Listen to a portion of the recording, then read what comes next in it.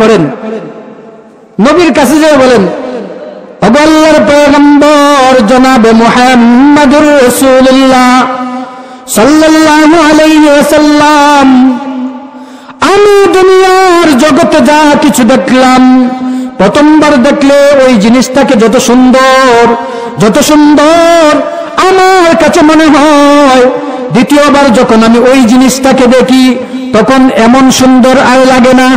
ঠিক না ঠিক যেরকম দুনিয়ায় একজন মানুষ যখন তাকে প্রথমবার দেখলেন, প্রথমবার দেখে তাকে যতটা সুন্দর দেখাচ্ছিল, দ্বিতীয়বার দেখার সময় তাকে এমন সুন্দর লাগে না। প্রথমবার যদি কোনো একটা বই, কোনো একটা কবিতা, কোনো একটা কাব্য আপনি পড়েন, যতটা সুন্দর, যতটা ভিতরে শান্তি মিলে, দ্বিতীয়বার এমন শান্তি মিলে না। ঠিক না ঠিক যেরকম। কিন্তু নবীর সাহাবী হযরত হাসান রাদিয়াল্লাহু তাআলা আনহু বলেন, নবী গো, ও নবীজি, আমি হাসান আপনাকে যতবার দেখি, প্রথমবার আপনাকে আমি হাসানের নিকট যতটা বেশি ভালো লাগতো, দ্বিতীয়বার আপনাকে দেখার দ্বারা এর চেয়েও বেশি ভালো লাগে। কৌনৌন মুখতার খুদা তুমকো বানায়া, কৌনৌন মুখতার খুদা তুমকো বানায়া, उम्मत का नदा बन के खुदा तुमको बनाया, उम्मत का नदा बन के खुदा तुमको बनाया, मौला मेरा आका मेरा रहमत की नबी है, ताजदार मदीना है तुम आज अरबी है, ताजदार मदीना है तुम आज अरबी है, अशजार में देते हैं नबूवत की शहादा, तशकीक कमर में है तो अंगुल की इशारात, तशकीक कमर में है तो अंगुल की इशारात। ज़ोरे ज़ोरे बोलें अल्लाहु अकबर। আমার বন্ধুরা, আল্লাহর নবী সাহাবী হযরত হাসান রাদিয়াল্লাহু তাআলা আনহু নবীকে লক্ষ্য করে বলেন, নগো নবীজি, আমি আপনাকে প্রথমবার দেখার পর যতটা ভালো লেগেছিল, দ্বিতীয়বার যখন দেখি প্রথমবারের চেয়ে বেশি ভালো লাগে, তৃতীয়বার যখন আপনার চেহারা মুবারকের দিকে তাকাই, তখন দ্বিতীয়বার আপনাকে দেখতে যতটা ভালো লেগেছিল, এর চেয়ে বেশি ভালো লাগে তৃতীয়বার দেখে। আসসালামু আলাইকুম ওয়া রাহমাতুল্লাহি ওয়া বারাকাতুহু। আমরা সকলেই বসে যাই। আলহামদুলিল্লাহ,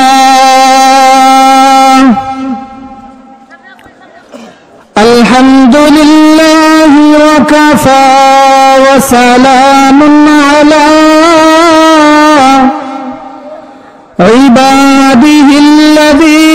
ইবাদিহিল্লাযীনা ইসতাফা। আম্মা বা'দু ফাআউযু বিল্লাহি মিনাশ শাইতানির রাজীম।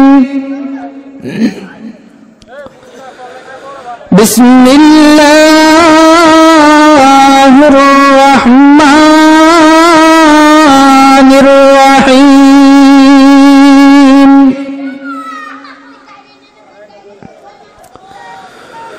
قل إن كنتم تحبون الله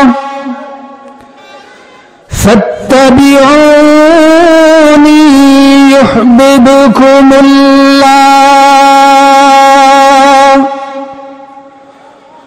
ويغفر لكم ذنوبكم والله غفور رحيم।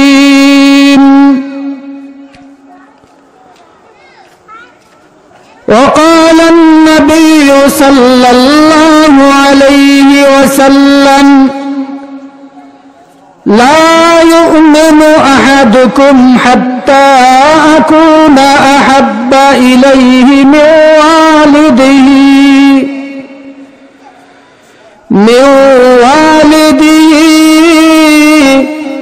وولده والناس أجمعين.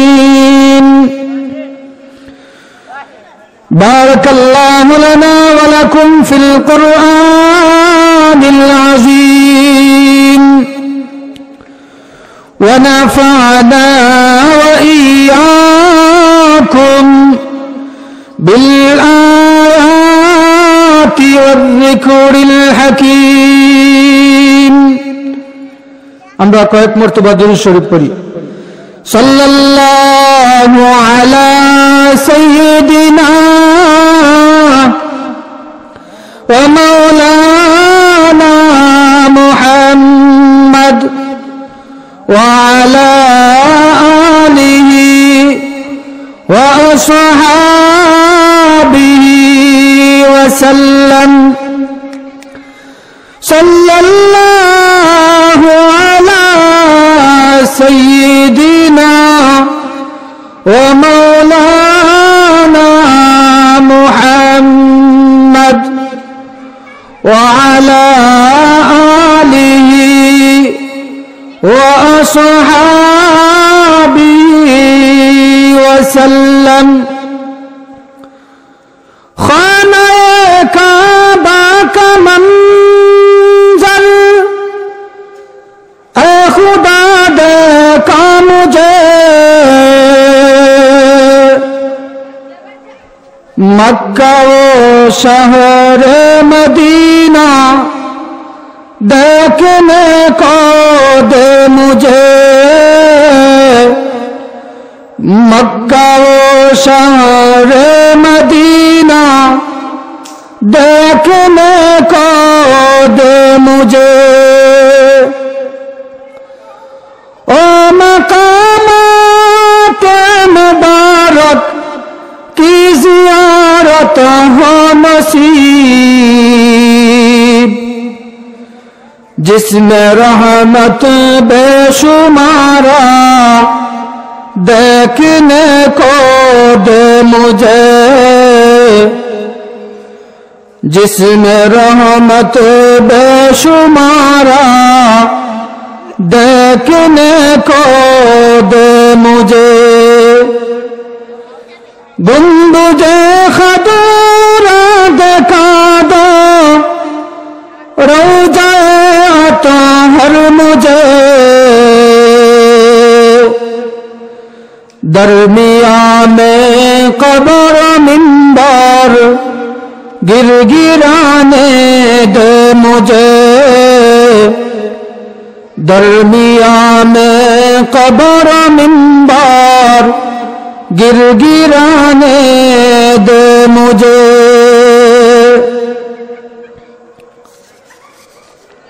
টাকরান দিঘির পশ্চিম পার ইসলামী যুব সংঘের উদ্যোগে আয়োজিত দুদিন ব্যাপী তাফসীরুল কোরআন মাহফিলের দ্বিতীয় দিনের পরম শ্রদ্ধাভাজন সম্মানিত সভাপতি দিগর হযরত উলামায়ে কেরাম, আমার সামনে উপস্থিত আমার মুরব্বিয়ানে আযম, যুবক ভাইরা, পর্দার অন্তরালে অবস্থানরত শ্রদ্ধেয় মা ও বোন, সর্বপ্রথম মহান আল্লাহ তাবারাকা ওয়া তাআলার দরবারে লাখ কোটি শুকরিয়া আদায় করছি যে আল্লাহ রাব্বুল আলামিন আমাদেরকে এই মহতি মাহফিলে আসার বসার আলোচনা করার শোনার তৌফিকটুকু দান করেছেন। সে আল্লাহ রাব্বুল আলামিনের দরবারে শুকরিয়া তান সকলেই পড়ি আলহামদুলিল্লাহ। প্যারে হাজিরিন, আমি আপনাদের সামনে মহাগ্রন্থ আল কোরআন থেকে একখানা আয়াত নবী করিম সাল্লাল্লাহু আলাইহি ওয়াসাল্লামের শানে পাঠ করেছি। আমার তিলাওয়াতকৃত আয়াত এবং ছোট্ট একখানা হাদিস কে সামনে রেখে কিছু কথা বলতে চাই।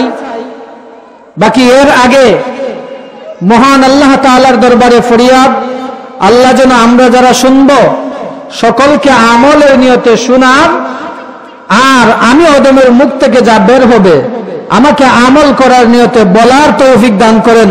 সকলে একবার জোরে সোরে বলেন আমিন। প্যারে হাজিরিন, আসেন আমার তিলাওয়াতকৃত আয়াতে আল্লাহ কি বলেন। আল্লাহ বলেন, কুল ইন কুনতুম তুহিব্বুনাল্লাহ ফাত্তাবিউনি ইউহিব্বুকুমুল্লাহ। আল্লাহ তার পয়গম্বরকে বলতেছেন, বন্ধু আমার, আপনি আপনার উম্মতদেরকে বলে দিন, তারা যদি আমি আল্লাহকে ভালোবাসে, আমি আল্লাহর ভালোবাসা যদি তারা পেতে চায়, তাহলে যেন আপনি মুহাম্মদুর রাসূলুল্লাহর অনুসরণ করে, মুহাম্মদুর রাসূলুল্লাহর অনুসরণ যেন করে। অনুসরণ আমরা প্রথমে আসেন এই আয়াতের অর্থ শেষে যাই। ওয়ায়াগফিরু লাকুম যুনুবাকুম, যদি অনুসরণ করি তাহলে কি হবে? আল্লাহ বলেন, আমি আল্লাহ তাআলা তোমাদের জিন্দেগীর গুনাহগুলি মাফ করে দিব। ওয়াল্লাহু গফুরুর রহিম, আল্লাহ বলেন আমি আল্লাহ তাআলা ক্ষমাশীল এবং দয়াবান। এবার আসেন মুহাম্মদুর রাসূলুল্লাহকে আমরা কেন মহব্বত করব, জানার দরকার আছে না নাই? এই দুনিয়ায় চিরস্থায়ী সুখী কেউ নেই। চিরস্থায়ী সুখী কেউ হতে পারে? আমরা কি চিরস্থায়ী সুখী এ কথা কেউ বলতে পারি? আরে ভাই, যদি চিরস্থায়ী সুখী হইতাম তাইলে তো আমার বিপদ আর বালা মুসিবত থাকতো না। যদি আমি চিরস্থায়ী সুখী হইতে পারতাম তাইলে তো আমার সন্তান কোনোদিন মারা যাইত না। যদি চিরস্থায়ী সুখী হইতাম তাইলে আমার কাছে যা যা সম্পদ আছে কোনো কিছুই তো শেষ হইতো না। কি বলেন, ঠিক না বেটি? যদি একদিন আছে পরের দিন নাই, আজকে আছে কালকে নাই, ওই লোকটা কি চিরস্থায়ী সুখী? যেদিন ছিল ওই দিন সে সুখী ছিল, কিন্তু যেদিন তার কাছ থেকে চলে গেছে ওই দিন আর সে সুখী নয়। এবং পরকালীন জাহান্নাম আসিনে না নাই? জাহান্নামের ভয়ানক শাস্তি আসেনি না নাই? এই পরকালীন জাহান্নামের শাস্তি থেকে মুক্তির পথ আমাদেরকে কে বলে দিয়েছেন? জনাবে মুহাম্মদুর রাসূলুল্লাহ সাল্লাল্লাহু আলাইহি ওয়াসাল্লাম। দুনিয়ায় কোন বন্ধু যদি কোন বন্ধুর উপকার করে, ওই বন্ধুর প্রশংসা এসে পঞ্চমুখ হয়ে যায়। ওই বন্ধুর যা হুকুম করে তাই মানতে বাধ্য হয়। তাইলে যেই পয়গম্বর আমাদেরকে জাহান্নাম থেকে মুক্তির রাস্তা বলে দিয়েছেন, যেই পয়গম্বর আমাদেরকে দুনিয়ার পেরেশানি থেকে মুক্তির রাস্তা বলে দিয়েছেন, ওই পয়গম্বরকে আমরা মহব্বত করার দরকার আছে না নাই? শুধু তাই নয়, আল্লামা মোল্লা আলী কারি রহমতুল্লাহি আলাইহি উনি উল্লেখ করেছেন যে মহব্বত চার কারণে করা হয়। কর কারণে? কামাল, জামাল, নওয়াল, কারাবাত, এই চারটা কারণে মহব্বত করা হয়। আর আল্লামা বদরুদ্দিন আইনি রহমতুল্লাহি আলাইহি উনি তিনটা কারণ বলেছেন, কামাল, জামাল আর নওয়াল। তো এই যে গুণগুলি, এই গুণগুলি নবী মুহাম্মদুর রাসূলুল্লাহ সাল্লাল্লাহু আলাইহি ওয়াসাল্লামের মধ্যে পরিপূর্ণভাবে বিদ্যমান আছে। কিভাবে আছে? কামাল, পূর্ণতা আল্লাহর নবীর কাছে কেমন রয়েছে? আল্লাহর নবী বিদায় হজের ভাষণে লক্ষ সাহাবায়ে কেরামকে লক্ষ্য করে বলেন, ও আমার সাহাবায়ে কেরাম, আল্লাহর পক্ষ থেকে আমাকে যেই নবুয়তি দান করা হয়েছিল আর যা যা আমাকে দেওয়া হয়েছে, এগুলো আমি কি সঠিকভাবে তোমাদের কাছে পৌঁছাইতে পারছি? সাহাবায়ে কেরাম সমসুরে বলছেন, ওগো পয়গম্বর, আল্লাহর পক্ষ থেকে আপনি যা যা পেয়েছেন কোনো কিছু পৌঁছাইতে বিন্দু পরিমাণেও ত্রুটি করেন নাই। আল্লাহর রাসূল আসমানের দিকে আঙ্গুল উঠে বলেন, আল্লাহুম্মা শাহাদ, আল্লাহুম্মা শাহাদ, আল্লাহুম্মা শাহাদ, তিনবার শব্দটা উল্লেখ করলেন। ওগো মালিক আল্লাহ, আপনি সাক্ষী, আপনার বান্দাগণ বলছে আমাকে আপনি যেই দায়িত্ব দিয়ে প্রেরণ করেছিলেন সবগুলি দায়িত্ব আমি যথাযথ পালন করেছি। আরো জোরে বলেন সুবহানাল্লাহ। আমার ভাইয়ের বন্ধুরা, আল্লাহ রাব্বুল আলামিন সাথে সাথে কোরআনের আয়াত নাযিল করলেন, আল-ইয়াওমা আকমালতু লাকুম দীনাকুম ওয়া আতমামতু আলাইকুম নি'মাতি ওয়া রাদিতু লাকুমুল ইসলাম দীনা। আল্লাহ সাথে সাথে মুহাম্মদুর রাসূলুল্লাহর পূর্ণতার উপরে কোরআনের আয়াত নাযিল করলেন। ও দুনিয়ার মানুষ, আমি আল্লাহ মুহাম্মদুর রাসূলুল্লাহর মাধ্যমে তোমাদের দ্বীন ইসলামকে পরিপূর্ণ করে দিলাম। মুহাম্মদুর রাসূলুল্লাহ সাল্লাল্লাহু আলাইহি ওয়াসাল্লামকে আল্লাহ তাআলা এই গুণ পরিপূর্ণভাবে দিয়েছেন না দেন নাই? দিয়েছেন। 2 নম্বর হলো জামাল। জামাল শব্দের অর্থ হইল সৌন্দর্য। এই সৌন্দর্যটা আল্লাহর নবীর দৈহিক সৌন্দর্য ছিল, আবার আল্লাহর নবীর চারিত্রিক সৌন্দর্যটাও ছিল। দৈহিক সৌন্দর্যের ব্যাপারে আল্লাহর নবীর সাহাবী হযরত হাসান রাদিয়াল্লাহু তাআলা আনহু বর্ণনা করেন, নবীর কাছে যেয়ে বলেন, ওগো আল্লাহর পয়গম্বর জনাবে মুহাম্মদুর রাসূলুল্লাহ সাল্লাল্লাহু আলাইহি ওয়াসাল্লাম, আমি দুনিয়ার জগতে যা কিছু দেখলাম, প্রথমবার দেখলে ওই জিনিসটাকে যত সুন্দর আমার কাছে মনে হয়, দ্বিতীয়বার যখন আমি ওই জিনিসটাকে দেখি তখন এমন সুন্দর আর লাগে না। ঠিক না বেঠিক? যেরকম দুনিয়ায় একজন মানুষ যখন তাকে প্রথমবার দেখলেন, প্রথমবার দেখে তাকে যতটা সুন্দর দেখাচ্ছিল, দ্বিতীয়বার দেখার সময় তাকে এমন সুন্দর লাগে না। প্রথমবার যদি কোনো একটা বই, কোনো একটা কবিতা, কোনো একটা কাব্য আপনি পড়েন, যতটা সুন্দর, যতটা ভিতরে শান্তি মিলে, দ্বিতীয়বার এমন শান্তি মিলে না। ঠিক না বেঠিক? যেরকম কিন্তু নবীর সাহাবী হযরত হাসান রাদিয়াল্লাহু তাআলা আনহু বলেন, নবী গো, ও নবীজি, আমি হাসান আপনাকে যতবার দেখি প্রথমবার আপনাকে আমি হাসানের নিকট যতটা বেশি ভালো লাগতো, দ্বিতীয়বার আপনাকে দেখার দ্বারা এর চেয়েও বেশি ভালো লাগে।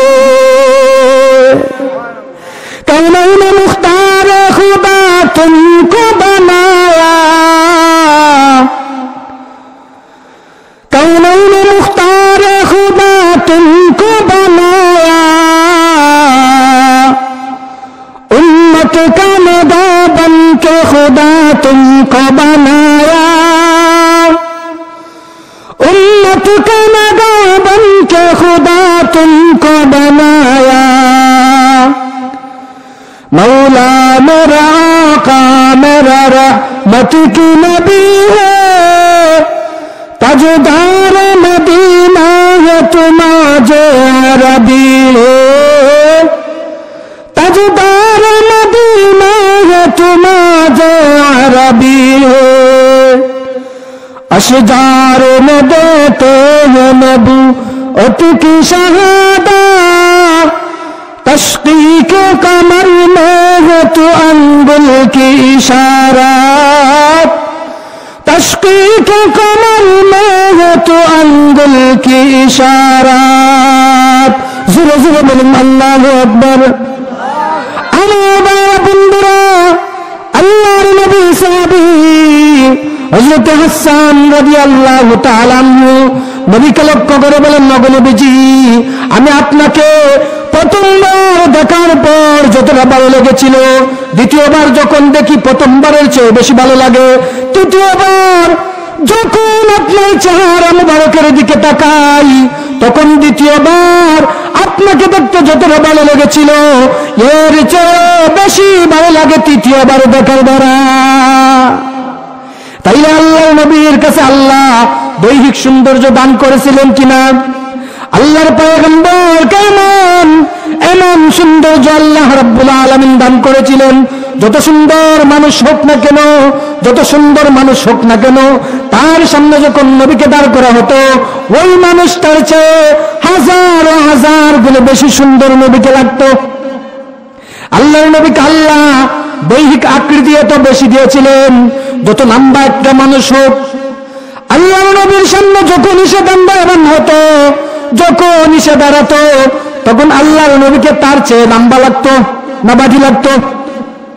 তাকে বাটি লাগতো, আল্লাহর পয়গম্বরকে লম্বা লাগতো। আল্লাহর নবীকে আল্লাহ দৈহিক সৌন্দর্য এমন দান করেছিলেন, আল্লাহর পয়গম্বরকে আল্লাহ তাআলা চারিত্রিক সৌন্দর্য, আভ্যন্তরীণ সৌন্দর্য দান করেছেন। আল্লাহ রাব্বুল আলামিন পবিত্র কোরআনে ঘোষণা করেছেন, ইন্নাকা লাআলা খুলুকিন আযীম। ও আমার মায়ের বান্দার বান্দিগণ, আমি আল্লাহ রাব্বুল আলামিন তোমাদের জন্য আমার বন্ধু মুহাম্মদুর রাসূলুল্লাহর মাঝে উত্তম আদর্শ রাখছি। কি যে আদর্শ? নবী মুহাম্মদুর রাসূলুল্লাহ সাল্লাল্লাহু আলাইহি ওয়াসাল্লামের মধ্যে আমাদের জন্য উত্তম আদর্শ রেখেছেন। আম্মা জান হযরত আয়েশা সিদ্দিকা রাদিয়াল্লাহু তাআলা আনহার কাছে সাহাবায়ে কেরাম জিজ্ঞেস করলেন, ও আল্লাহর নবীর পত্নী, ওগো আম্মা জান, আমাদের নবীর চরিত্র কেমন ছিল? আল্লাহর নবীর পত্নী আম্মা জান হযরত আয়েশা সিদ্দিকা রাদিয়াল্লাহু তাআলা আনহা বলেন, ও রাসূলের সাহাবায়ে কেরাম, আল্লাহ রাব্বুল আলামিন আল্লাহর পয়গম্বরকে এমন সুন্দর আচরণ দান করেছিলেন, এমন আদর্শ দান করেছিলেন। আম্মা জান বলেন, খুলুকুহু আল কুরআন, আল্লাহর পয়গম্বরের আদর্শ হলো, আল্লাহর পয়গম্বরের চরিত্র হলো পবিত্র কুরআনুল কারীম। আল্লাহর নবীর আদর্শ পবিত্র কুরআনুল কারীম। নবীর আদর্শ কেমন ছিল? খুলুকুহু আল কুরআন, আল্লাহর নবীর চরিত্র ছিল পবিত্র কোরআন অনুযায়ী। আল্লাহর নবীর এত আদর্শবান ছিলেন পয়গম্বর আরবি। আল্লাহর পয়গম্বর ছোটবেলা থেকেই, আল্লাহ জন্মসূত্র থেকেই পয়গম্বরকে নিপুণ ভাবে আল্লাহ রেখেছেন। কোনদিন কোন হারাম কাজ ওনার মাধ্যমে করায় নাই, কোনদিন কোন হারাম কাজে আল্লাহর পয়গম্বরকে সম্পৃক্ত করায় নাই। আল্লাহর পয়গম্বরকে আল্লাহ মার গর্ভ থেকে পবিত্র অবস্থায় দুনিয়ায় প্রেরণ করেছেন। আবার দুনিয়ায় জন্মগ্রহণ করার পর আল্লাহ মানুষের ভিতরে যে চাহিদা দিয়েছেন, গুনার কাজের চাহিদা আছে না নাই? আল্লাহ রাব্বুল আলামিন পয়গম্বরের কলিজা থেকে, পয়গম্বরের বুক ছিঁড়ে আল্লাহ ফেরেশতাদের মাধ্যমে মানুষের মধ্যে যে গুনাহের একটা চাহিদা থাকে, পয়গম্বরের মধ্যে ওই গুনাহের চাহিদাটা আল্লাহ রাব্বুল আলামিন ফেরেশতাদের মাধ্যমে উঠে নিয়ে গেলেন। পয়গম্বরের কাছে আর গুনাহের চাহিদা নাই।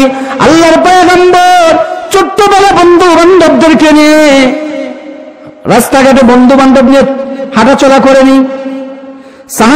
আল্লাহর পয়গম্বর বন্ধু বান্ধবদেরকে নিয়ে দূরবর্তী এক জায়গায় গেছেন, রাত্রি হয়ে গেছে, সকলে মিলে পরামর্শ করলো আজ রাত ওইখানে গান হবে পাশের বাড়িতে, ওই গানের আসরে থাকবো, সবাই গান শুনবো, সকালবেলা বাড়িতে চলে যাব।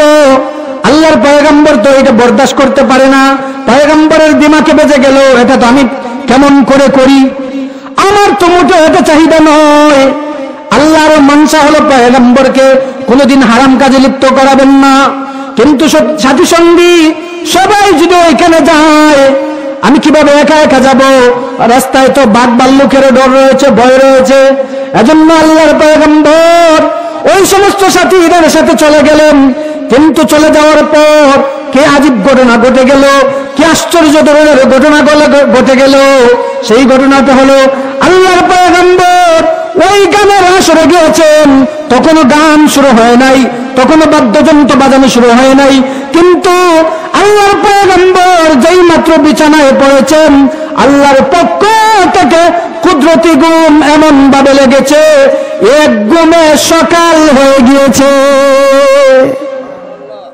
গানের আওয়াজ আর রসুলের কানে লাগে নাই।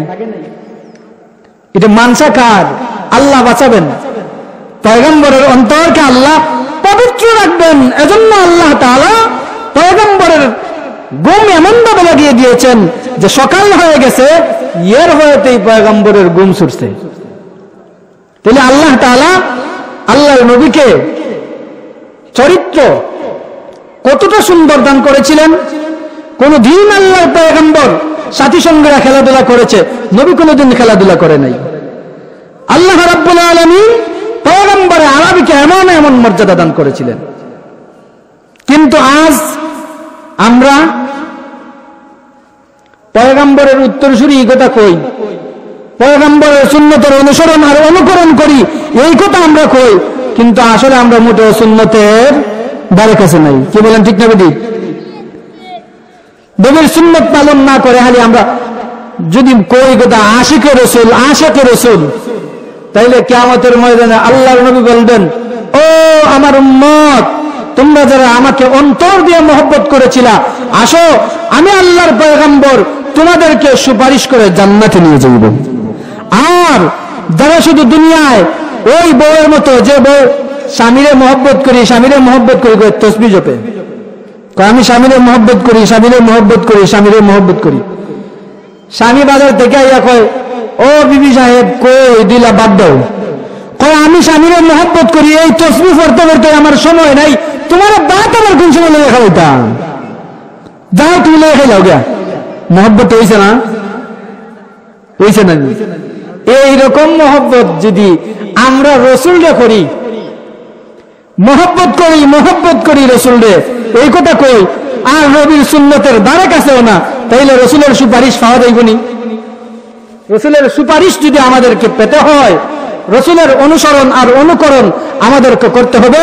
যদি রসুলের অনুসরণ আর অনুকরণ আমরা করি, তাইলেই আল্লাহ তাআলার ঘোষণা, ও আমার বান্দাগণ, আমি আল্লাহ তাআলা তোমাদের জিন্দেগীর সব গুনাহ মাফ করে দিব। আর নবীর হাদিসে আল্লাহর নবী বলেছেন, ও মার উম্মত, তোমরা যদি আমাকে মহব্বত করো, আমি রসুল ওয়াদা দিলাম তোমাদেরকে সুপারিশ করে আমি অবশ্যই অবশ্যই জান্নাতে নিয়ে যাইব। তাইলে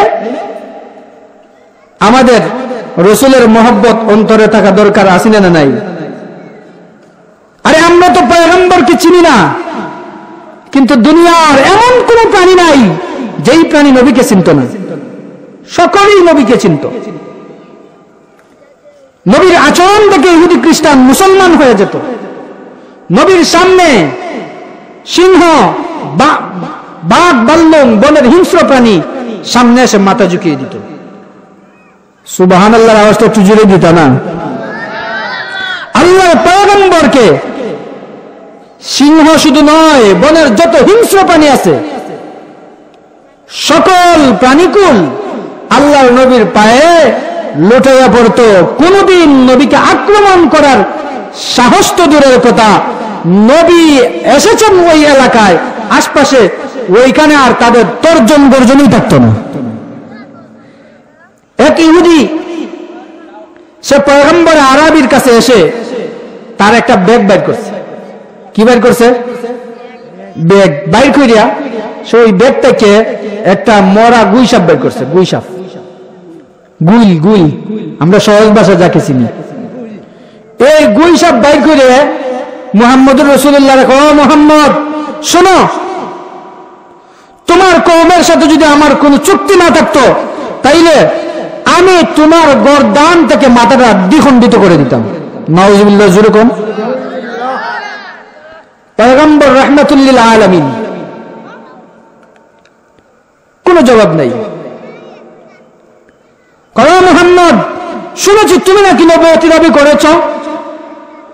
মুহাম্মদুর রাসূলুল্লাহ এর জিকানির ধরনটায় জবাবটা কেমন হওয়া দরকার ছিল, কিন্তু রসুল জবাবটা কেমন দিয়েছেন, বলতেছেন, হ ভাই, আমাকে তো আল্লাহ নবুয়তি দিয়ে এই দুনিয়ায় প্রেরণ করেছেন। রহমাতুল লিল আলামিন না? এরপরে ওই লোকটা বলে, ও মুহাম্মদ শোনো, তুমি যদি বাস্তব পক্ষেই পয়গম্বর হয়ে থাকো, নবী হয়ে থাকো, তাইলে আমার একটা শর্ত আছে, ওই শর্তটা যদি তুমি পালন করতে পারো তাইলে আমি মনে করে নিব তোমাকে মুহাম্মদুর রাসূলুল্লাহ আল্লাহ পয়গম্বর হিসেবে প্রেরণ করেছেন। এইবারও মুহাম্মদুর রাসূলুল্লাহ রাগান্বিত হন নাই। মুহাম্মদুর রাসূলুল্লাহ বড় শান্ত, তাকে সুন্দর ভাষায় জবাব দিতেছেন। এইবার ওই যুবক বলতেছে, এই যে গুইসাপ, এই গুইসাপে যদি তোমাকে নবী হিসেবে সাক্ষ্য দেয় তাহলে আমি ইসলাম ধর্ম গ্রহণ করে নিব। যেইমাত্র মুহাম্মদুর রাসূলুল্লাহ সাল্লাল্লাহু আলাইহি ওয়াসাল্লামকে এই কথা ইহুদি বলল, আল্লাহর পয়গম্বর সাথে সাথে ডাক দেন, ইয়া যাব মান আনতা, ও গুইসাপ তুমি কে? গুইসাপ জবাব দেয়, মৃত গুইসাপ। কি গুইসাপ? মৃত গুইসাপ। আনা যাবিয়ুন ইয়া রাসূলুল্লাহ, আল্লাহর পয়গম্বর সরকার কায়নাত নবী মুহাম্মদুর রাসূলুল্লাহ সাল্লাল্লাহু আলাইহি ওয়াসাল্লামকে লক্ষ্য করে ওই মৃত গুইসাপ বলতেছে, ওগো পয়গম্বর আমি হলাম মৃত একটা গুইসাপ। সুবহানাল্লাহ জোরে কোন। ওগো পয়গম্বর আমি হলাম মৃত গুইসাপ। আল্লাহর পয়গম্বর এইবার মৃত গুইসাপকে লক্ষ্য করে বলেন, ও গুইসাপ আমি কে? মান আনা, আমি কে? এইবার গুইসাপ বলতেছে, আনতা রাসূলু রাব্বিল আলামিন ওয়া খাতামান নাবিয়্যিন قد أفلح من صدقك وقد خاب من كذبك। এইবার ওই মৃত গুইসাপ আল্লাহর পয়গম্বরকে লক্ষ্য করে বলে, ওগো পয়গম্বর আপনি হলেন আল্লাহর পক্ষ থেকে প্রেরিত পয়গম্বর। জোরে বলেন সুবহানাল্লাহ, আর জোরে বলেন সুবহানাল্লাহ। পয়গম্বর বলেন, ও গুইসাপ বলো আমি কে? গুইসাপ সঙ্গে সঙ্গে জবাব দেয়, ওগো নবীজি আপনি হলেন আল্লাহর পক্ষ থেকে প্রেরিত পয়গম্বর, সর্বশেষ নবী যিনাকে আল্লাহ পয়গম্বর হিসেবে প্রেরণ করেছে। ওগো নবীজি আপনাকে যারা নবী হিসেবে মানবে, যারা আপনাকে শেষ নবী হিসেবে মানবে তারাই সফল কাম হবে, আর যারা আপনাকে নবী হিসেবে মানবে না এরা এই দুনিয়ায় এবং পরকালেও অপমানিত আর লাঞ্ছিত হবে। নাউজুবিল্লাহ বুঝানেন। আল্লাহর পয়গম্বর এইবার ওই মৃত গুইসাপটাকে লক্ষ্য করে বলেন, ও গুইসাপ তুমি কার ইবাদত করো? গুইসাপ এইবার জবাব দে, লই যাও না আইতেছি নি। নারে তাকবীর, দ্বীন ইসলাম, তাফসীর মহাশূন্যতা, হযরত মুহাম্মদ মুশাররফ সাহেব, নারে তাকবীর। যাই হোক, এক দুই মিনিটে শেষ করে দিই মূল কথাটা বইলা। গুইসাপকে আল্লাহ রাসূল বলতেছেন, তুমি কার ইবাদত করো?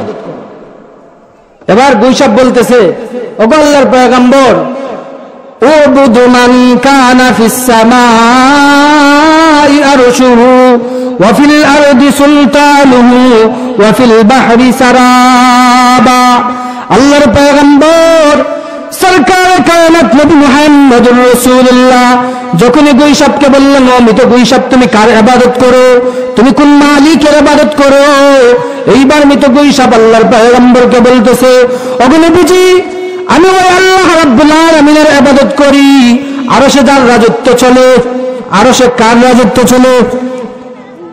ওগো পয়গম্বর আমি ওই মালিক ওই আল্লাহর ইবাদত করি, আরশে যার রাজত্ব চলে, জমিনে যার রাজত্ব চলে, যেই আল্লাহ সমুদ্রকে আমাদের জন্য রাস্তা হিসেবে বানিয়ে দিয়েছেন, রাস্তা হিসেবে আমরা ব্যবহার করতে পারি, ওই আল্লাহ রাব্বুল আলামিনের ইবাদত আমি গুইসাপ করি।